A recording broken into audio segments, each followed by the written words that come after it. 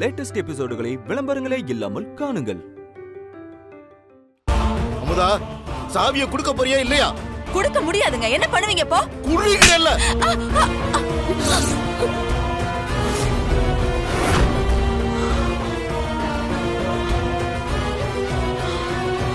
அமுதா, அம்மா,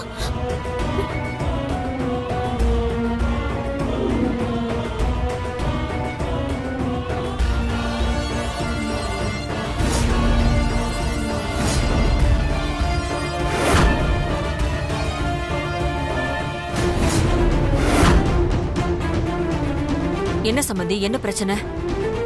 பணம் கேட்டு வாடகை கிட்ட சண்டை போட்டு சாவி கொத்த பிடிக்கிட்டு போய் பணம் எடுத்துட்டு வந்திருக்கா. கையில பாருமா எவ்வளவு பணம் வச்சிருக்கான்னு.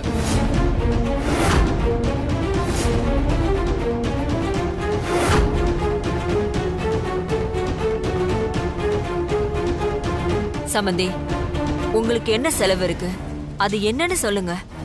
செலவுக்கு எவ்வளவு தேவைப்பட்டாலும் நம்ம வீட்ல எல்லாருமே வானதி கிட்ட சொல்லிட்டு தானே வாங்குறோம். இவளுக்கு வானதிட்ட பணம் கேட்க கௌரவ குறைச்சல். சம்பந்தியம்மா, இவர் சொல்ற மாதிரிலாம் எனக்கு எந்த கௌரவ குறைச்சலும் இல்லைங்க. அதே மாதிரி இந்த பணத்தை நான் எனக்காக எடுக்கலைங்க. ஆர்த்தி தான் ஏதோ விலை உசந்த ஹேண்ட்பேக் வேணும், பெரிய செருப்பு வேணும், அப்புறம் நிறைய துணிமணிங்க வேணும், நகைங்க வேணும், அப்புறம் போன் வேணும்னு கூட கேட்டாளுங்க. முதல்ல இதெல்லாம் அவ மாப்பிள்ளை கிட்ட தான் கேட்கலான்னு இருந்தாங்க. மாப்பிள்ளைய கேட்டாலும் அவர் எதுவும் யார்கிட்டயும் கேட்காம வாங்கி தர போறது இல்லைங்க. ஆனா ஆர்த்தி 4 இடத்துக்கு போகும்போது வரும்போது ராஜராஜேஸ்வரி மருமக என்ன இப்படி வந்து நிக்கிறா, இவ கையில ஒரு நல்ல போன் கூட இல்ல, அப்படி இப்படின்னு இலக்காரமா பேசுறதெல்லாம் அவ காதுல விழுந்திருக்குங்க. அவளை யாராவது ஏதாவது சொல்லியிருந்தா கூட அவ தாங்கிப்பாளுங்க. உங்க பேரை சொல்லி சொன்னதுனாலதான் அவளுக்கு ரொம்ப வருத்தமா போச்சுங்க. அது மட்டும் இல்லாம வானதி மாதிரி இருந்தா கூட பரவாயில்லைங்க. ஏதோ காலையில எழுந்தமா அடுப்படிக்குள்ள போனமா சமைச்சமான வீட்டு வேலையை பார்த்துட்டு வீட்லயே இருந்திருக்கலாம். ஆனா ஆர்த்தி நல்லா படிச்சு 4 இடத்துக்கு போற பிள்ளைங்களா, அதான் அவ கடைசியா வந்து என்கிட்ட என்னம்மா பண்றதுன்னு ரொம்ப வருத்தப்பட்டா. நான் தான் ஏண்டி வருத்தப்படுற, நான் வானத்துக்கிட்டே கேக்குறேன்னு சொல்லி நான் வந்து முதல்ல வானத்துக்கிட்ட கேட்டேங்க. அதுக்கு அவ 100-200 நான் கொடுக்கறேன்னு சொல்லி ரொம்ப அசிங்கமா பேசிட்டாங்க. வானதி என் பிள்ளைதான், இருந்தாலும் கொஞ்சம் கஷ்டமா இருந்ததுங்க. அப்புறம் நம்ம வீடு தானே, நம்ம சம்பந்தி என்ன சொல்லிட போறாங்கங்கிற உரிமையில தான் நான் அவகிட்ட இருந்து சாவி எடுத்துட்டு போய் பணத்தை எடுத்துட்டு வந்தேங்க. அதுக்கு 2 பேரும் என்னென்னமோ பேசுறாங்க. சரிங்க சம்பந்தி, எவ்வளவு பணம் தேவைப்படுதோ எடுத்துக்கோங்க. வானதி, அவங்க எடுத்துக்கிற பணத்துக்கு கணக்க என் பேர்ல எழுத. சரிம்மா. சம்பந்தி, அந்த பணத்தையும் சாவிக்கத்தையும் வானதி கிட்ட கொடுங்க.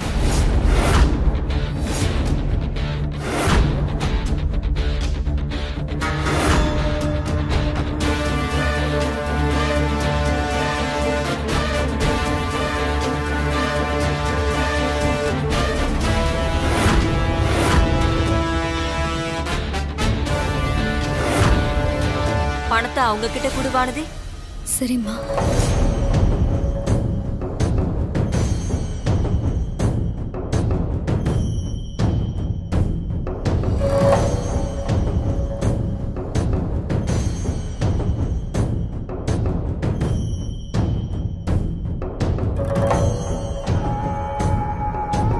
அண்ணே, நீங்க வாங்க, அவங்க பேசிக்கிட்டோம்.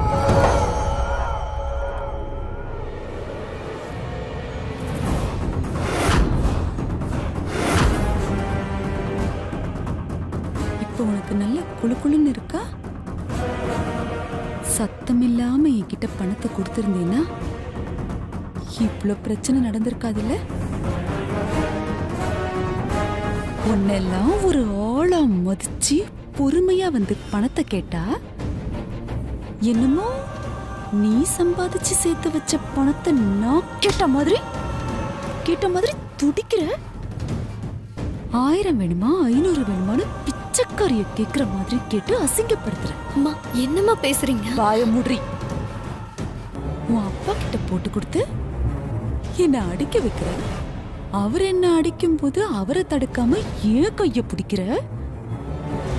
எல்லாருமா சேர்ந்து அந்த அம்மா முன்னாடி என்ன கேவலமா நினைக்கிற மாதிரி செஞ்சிட்டீங்கல்ல. இதுக்கெல்லாம் நீ கண்டிப்பா அனுபவப்படி, கண்டிப்பா அனுபவிப்பேன். அம்மா நான் நேர்மையா நடந்துக்கணும்னு விரும்புறேம்மா. அப்படி நடந்துக்கிறதால எந்த பிரச்சனை வந்தாலும் பரவாயில்லம்மா. நான் தப்பு பண்ணலைங்கிற விஷயம் என்ன சந்தோஷமா வச்சுக்கோ.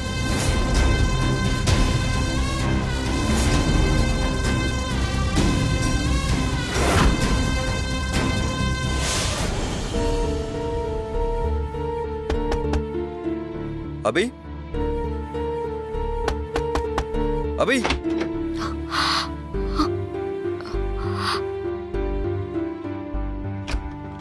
சார். என்ன அபி, என்னாச்சு? நீங்க கேபினுக்கு வராம எங்கேயே இருக்கீங்க? அபி என்ன விஷயம்னு சொல்லுங்க. இல்ல சார், நேத்து உங்க வைஃப் கிட்ட கொஞ்சம் ஹார்ஷா நடந்துக்கிட்டேன். மறுபடியும் யோசிச்சு பார்க்கும்போது தான் தெரியுது எந்த அளவுக்கு அவங்கள ஹர்ட் பண்ணிருப்பேன்னு ஃபீல் பண்றேன். நீங்களும் ஒரு மாதிரி அப்செட் ஆயிருப்பீங்க. அபி ஏன் இப்படிலாம் பிஹேவ் பண்றான்னு உங்களுக்குள்ள தோணு இருக்கும். நீங்களும் கோவப்பட்டு பேசுனீங்களா, மனசுக்கு ஒரு மாதிரி ஆயிடுச்சு. வாழ்க்கையில என் மேல அன்பு காட்டுற ஒரே நபர் நீங்க தானே நினைச்சேன். சாரி அபி, நானும் ஏதோ ஒரு டென்ஷன்ல அவ்வளோ ஹார்ஷா பேசிட்டேன். உங்களோட சிச்சுவேஷன் எனக்கு புரியுது. தயவு செஞ்சு தப்பா எடுத்துக்காத அபி. ஏதோ ஒரு எமோஷனல்ல பேசுவேன், அப்புறம் அதை பத்தி நான் மறந்துடுவேன். பரவாயில்ல சார், ஒர்க்கிங் பிளேஸ்ல பாஸ் கிட்ட திட்டு வாங்குறதெல்லாம் யூஸ்வலான விஷயம்தான். ஆனா என்னமோ தெரியல, நீங்க என்ன திட்டினது மட்டும் மனசு ஏத்துக்கவே மாட்டேங்குது. நீங்க என்னோட பாஸ்ங்கிறத தாண்டி உங்களை வேற ஒரு பெரிய ஸ்தானத்துல வச்சு பாக்குறதாலயோ என்னவோ நீங்க என்கிட்ட ஏதாவது திட்டி பேசினா கூட அது எனக்கு ரொம்ப ஹர்ட்டிங்கா இருக்கு. இந்த வீட்ல இருக்கவங்க யாரு என்ன பத்தி என்ன வேணா நினைக்கட்டும் சார், அது என்ன எந்த விதத்திலயும் ஹர்ட் பண்ணாது. ஆனா நீங்க ஏதாவது ஒரு சின்ன விஷயத்துல கூட என்ன தப்பா நினைச்சிட்டீங்கன்னா என்னால தாங்கவே முடியாது சார். நான் வானதிய வேணும்னு முட்டாள்னு சொல்லல சார். ஏதோ அந்த சிச்சுவேஷன்ல தெரியாம ஃப்ளோல சொல்லிட்டேன் சார். ஆனா அவங்கள நான் அப்படி பேசியிருக்க கூடாது. கொஞ்சம் கூட யோசிக்காம நான் அவங்கள அப்படி பேசி அவங்க மனசையும் காயப்படுத்தி உங்க மனசையும் காயப்படுத்திட்டேன். I'm very very sorry sir. அபி என்ன இதெல்லாம்? முதல்ல உன் கண்ணு தொட. கண்ணை தொடன்னு சொன்னேன். ஃபியூச்சர்ல நான் ஏதாவது பேசினாலும் தப்பா எடுத்துக்காத. நடந்ததே நினைச்சுக்கிட்டு உன்னை பழையெல்லாம் வாங்க மாட்டேன். ஆக்சுவலி நானும் உன்கிட்ட அவ்வளோ ஆச்சா பேசியிருக்க கூடாது அபி. ஏதோ நடந்துருச்சு. இதுக்கப்புறம் இதை பத்தி பெருசா எதை யோசிக்காம அப்படியே ஃப்ரீயா விடு. சரி, கேபினுக்கு வா.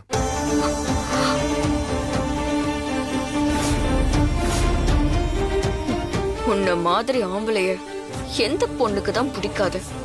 நான் ஆர்த்திக்காக இல்லாட்டாலும் அமுதாவுக்காக இல்லாட்டாலும் எனக்காகவாவது உன்னை கேப்சர் பண்ணாம விட மாட்டேன்.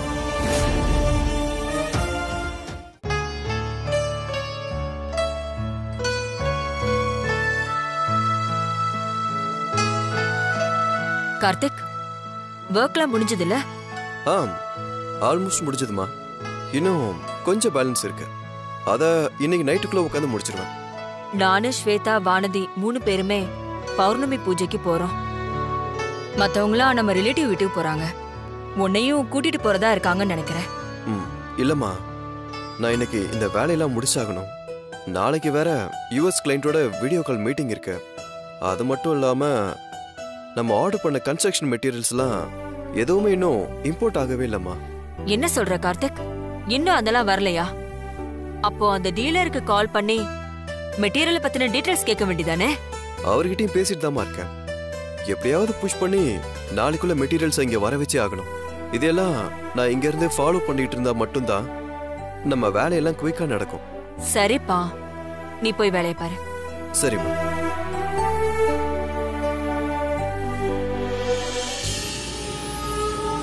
அபி அபி அபி, சொல்லுங்க ஆண்டி. இங்க வா. நானு, ஜீவா மாப்பிள்ள, ஆர்த்தி, நாங்க 3 பேரும் எங்க சொந்தக்காரங்க வீட்டுக்கு போயிட்டு வந்துட்டோம். அப்புறம் இன்னொரு முக்கியமான விஷயம், நம்ம சம்பந்தியம்மா இருக்காங்கல்ல, அவங்க வானத்தையை கூப்பிட்டுட்டு இது பௌர்ணமி பூஜை பண்றதுக்காக கோயிலுக்கு போறாங்களாம். இப்படி நீங்க எல்லாரும் வெளியே போயிட்டீங்கன்னா அப்புறம் வீட்டுல தனியா இருக்க எனக்கு போர் அடிக்காதா? நானும் உங்களோட வரனே. அபி, என்ன அபி நீ? நான் உன்னை வச்சு எவ்வளவு பெரிய பிளான் எல்லாம் போட்டு வச்சிருக்கேன். நீ என்னடானா சின்ன குழந்தை மாதிரி நானும் அங்க கூட வரனே அப்படிங்கிற. அபி இங்க பாரு, இந்த வீட்ல உனக்கு போர் அடிக்காம இருக்கிறதுக்கு நான் ஒரு பொழுதுபோக்கு கொடுத்துட்டு போறேன். என்ன சொல்றீங்க ஆண்டி? ஐயோ அபி, உன்னை வச்சுக்கிட்டு இங்க பாரு, நான், ஜீவா மாப்பிள்ள, ஆர்த்தி, நாங்க 3 பேரும் ஒரு பக்கம் வெளியே போறோமா. அதுக்கப்புறம் சம்மந்தி அம்மா வானத்தையை கூப்பிட்டுட்டு பௌர்ணமி பூஜை பண்றதுக்கு கோயிலுக்கு போறாங்கன்னு சொன்னா, அதுக்கப்புறம் இந்த வீட்டுல தனியா இருக்க போது நீ மட்டும் இல்ல, உன் துணைக்கு கார்த்திக் மாப்பிள்ளையும் தான். இங்க பாரு அபி, இந்த மாதிரி ஒரு சந்தர்ப்பம் இதுக்கு முன்னாடி இந்த வீட்டுல உனக்கு அமைஞ்சிருக்காது, இதுக்கப்புறமும் அமையுமான்னு தெரியாது. அதனால கிடைச்ச இந்த சந்தர்ப்பத்தை நமக்கு சாதகமா சரியா பயன்படுத்திக்கணும்னு சொல்றேன். அப்புறம் இந்த வானத்தைய வீட்டை விட்டு அனுப்புறதுக்கு நாம அவ பின்னாடியே சுத்திட்டு இருக்கணும்னு அவசியம் கிடையாது. இப்போ செய்யக்கூடாத ஒரு காரியத்தை கார்த்திக் செஞ்சுட்டான்னு வச்சுக்கோயேன், அதுக்கப்புறம் கட்டின பொண்டாட்டி எப்படி இந்த வீட்டுல இருப்பா? அவளே விரக்தியிலே இந்த வீட்டை விட்டு போயிடுவா அபி. என்ன இப்பவாவது நான் சொல்றது உனக்கு புரியுதுல்ல? இந்த உலகத்துல இருக்கிற ஆம்பளைங்களுக்கு கண்டிப்பா ஒரு சபலம் உள்ளுக்குள்ள இருந்துகிட்டே தான் இருக்கும். கார்த்திக்குக்கும் இருக்கும். அந்த சபலத்தை சமயத்துக்கு ஏத்த மாதிரி உனக்கு சாதகமா பயன்படுத்திக்கோன்னு சொல்றேன். ஆண்டி, அதனால ஏதாச்சும் ஒரு பிரச்சனை வந்துருச்சுன்னா? என்ன அபி இப்படி கேக்குற? பிரச்சனை வரணும்னு தானே நம்ம இதெல்லாம் செஞ்சிட்டு இருக்கோம். ஆனா உன் அபி, உன் வாழ்க்கைக்கு எந்த பிரச்சனையும் வராம நான் பாத்துக்கிறேன். அதுக்கு நான் உத்தரவாதம். சரியா? இங்க பாரு, கார்த்திக்க இன்னைக்கு இந்த சந்தர்ப்பத்தை பயன்படுத்தி எப்படியாவது உன் வலையில சிக்க வச்சிரு. நாம நினைச்ச மாதிரி அவன் உன் வலையில சிக்கிட்டானா, அதுக்கப்புறம் நாம எந்த கஷ்டமும் பட வேணாம். வானத்திய அவனாவே இந்த வீட்டை விட்டு துரத்தி விட்டுருவான். ஒரு படிச்ச பொண்ணுக்கு இதை விட விவரமா நான் எடுத்து சொல்லணும்னு அவசியம் இல்ல. நீயாவே புரிஞ்சு நடந்துப்பேன்னு நினைக்கிறேன். வெளியே போயிட்டு நான் வீட்டுக்கு வரும்போது நீ என்கிட்ட நல்ல செய்தியா சொல்லணும். புரிஞ்சதா ஆண்டி? நீங்க போயிட்டு வாங்க, நான் பாத்துக்கிறேன். சமத்து தாண்டி. புரிஞ்சுக்கிற, நான் முடிச்சிடுறேன்னு சொன்னா பத்தாது, கண்ணு கருத்தமா இருந்து காரியத்தை கச்சிதமா முடிக்கணும். சரிங்க ஆண்டி. சரி, நான் கிளம்புறேன்.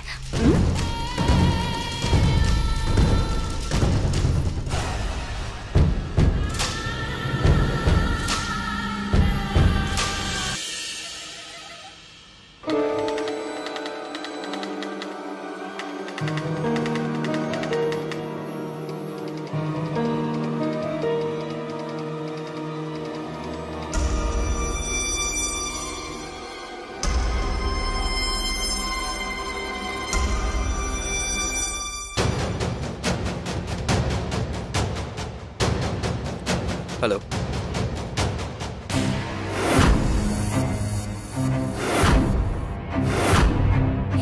இது இன்னும் எவ்வளவு நாள் தான் சொல்ல போறீங்க? இன்னும் 2 டேஸ்லடா கன்ஸ்ட்ரக்ஷன் ஒர்க்கை ஸ்டார்ட் பண்ணி ஆகணும். இது வரைக்கும் இன்னும் மெட்டீரியல்ஸே வரல. அப்புறம் எப்பயும் ஒர்க்கை ஸ்டார்ட் பண்றது? இங்க பாருங்க, நீங்க என்ன பண்ணுவீங்களோ எனக்கு தெரியாது. எனக்கு நாளைக்குள்ள மொத்த மெட்டீரியல்ஸும் இங்க வந்து இறங்கி இருக்கணும். அண்டர்ஸ்டாண்ட்? சார், எல்லாத்தையும் நினைச்சு டென்ஷன் ஆகாதீங்க, கொஞ்சம் ரிலாக்ஸ் ஆகுங்க. இதை நான் ஃபாலோ பண்ணிக்கிறேன். இல்ல அபி, நாம என்ன மத்த கம்பெனிங்க மாதிரி இவங்களுக்கு பேமெண்ட் பெண்டிங்கா வச்சுக்கிட்டு இருக்கோம்? இப்போ புதுசா வரப்போற மெட்டீரியல்ஸ் வரைக்குமே நம்ம அட்வான்ஸ் பேமெண்ட் பண்ணிட்டு தானே வாங்கிட்டு இருக்கோம். அப்படி இருந்து இவங்க டிலே பண்ணி ஸ்டாக் அனுப்பாம இருக்கிறதா எனக்கு இன்னும் டென்ஷன் ஆகுது. சார் அதான் நான் ஃபாலோ பண்ணிக்கிறேன்னு சொல்றேன்ல. நீங்க ஃப்ரீயா இருங்க. நாளைக்கு கான்ஃபரன்ஸ் மீட்டிங் வேற இருக்குல்ல, நீங்க அதுக்கான ப்ரிப்பரேஷனை பாருங்க. ஓகே அபி.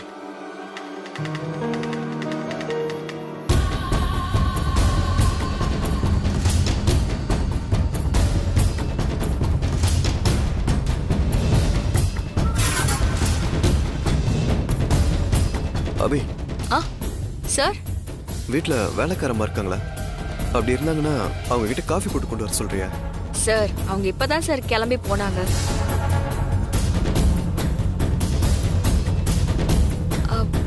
சார் என்ன சார் என்ன வேணும் சொல்லுங்க. இல்ல அபி பரவாயில்ல. இல்ல பரவாயில்ல சொல்லுங்க. அபி எனக்கு கொஞ்சம் ஹெட்டேக்கா இருக்க மாதிரி இருக்கு. எனக்கு ஒரு காஃபி மட்டும் போட்டு தர முடியுமா? அப்படி வா வழிக்கு. நான் இப்படி ஒரு சான்ஸ்க்காக தான் இவ்ளோ நேரம் வெயிட் பண்ணிட்டு இருந்தேன். அபி சார் இப்பவே போய் காஃபி போட்டு கொண்டு வரேன்.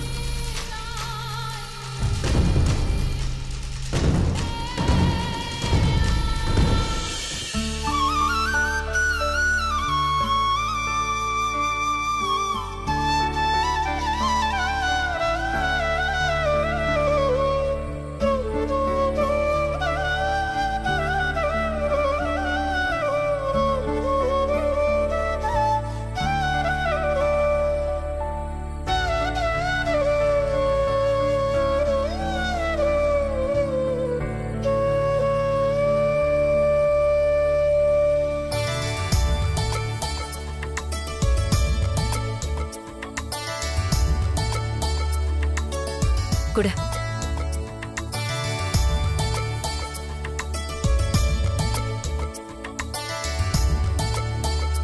அம்மா இந்த கோவில்ல அப்படி என்ன விசேஷம்? இங்க இருக்கிற பூசாரி ஒரு சித்தர் மாதிரி. அவர் சாமி ஆடி அவர் அருள்வாக்கு சொன்னா நாம நினைச்சதெல்லாம் நடக்கும்னு கேள்விப்பட்டேன். இன்னைக்கு ராத்திரி பூரா இங்க இருந்து விளக்கேத்தி குறி கேட்டுட்டு போலான்னு தோணுச்சு. உங்க வேண்டுதல் என்னம்மா? என்னோட கல்யாணம் அப்படி இப்படின்னு சொல்லிடாதீங்க.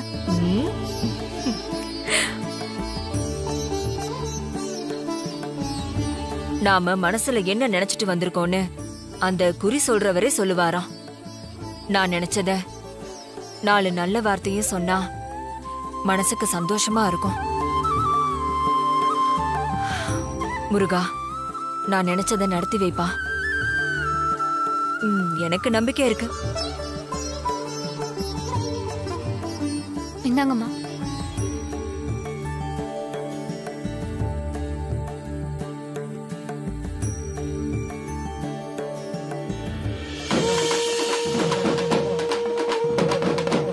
குறி கேட்கறவங்க எல்லாம் வாங்க.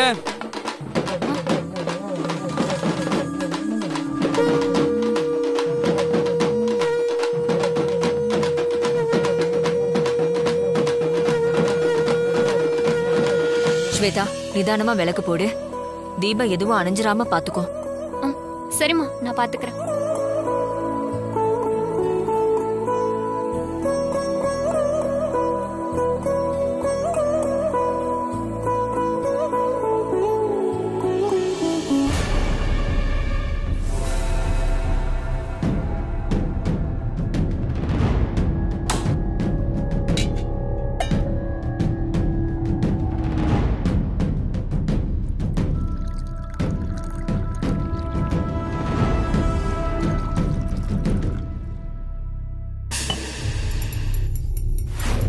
இத்தனை நாளா இந்த வீட்ல கிடைக்காத ஒரு சான்ஸ் இன்னைக்கு எனக்கு கிடைச்சிருக்கு. இந்த சான்ஸை நான் கண்டிப்பா மிஸ் பண்ண மாட்டேன்.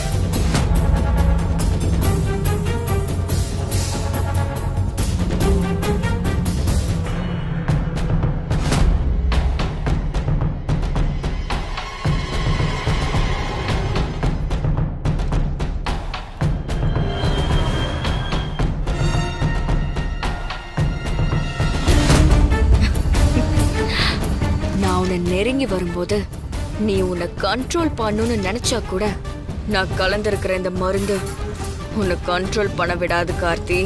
நீ ஃபுல்லா என்னோட கண்ட்ரோல்ல தான் இருக்க போற.